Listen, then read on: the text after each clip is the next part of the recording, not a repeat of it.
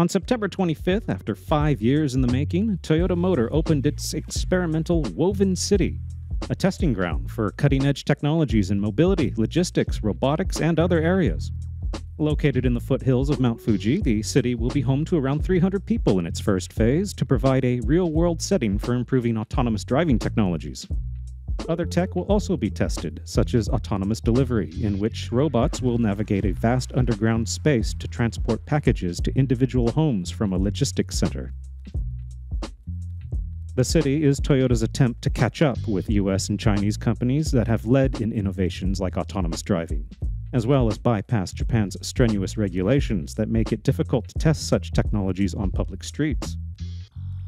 20 entities, which Toyota calls inventors, will be taking part in the project, testing out products and services within the city.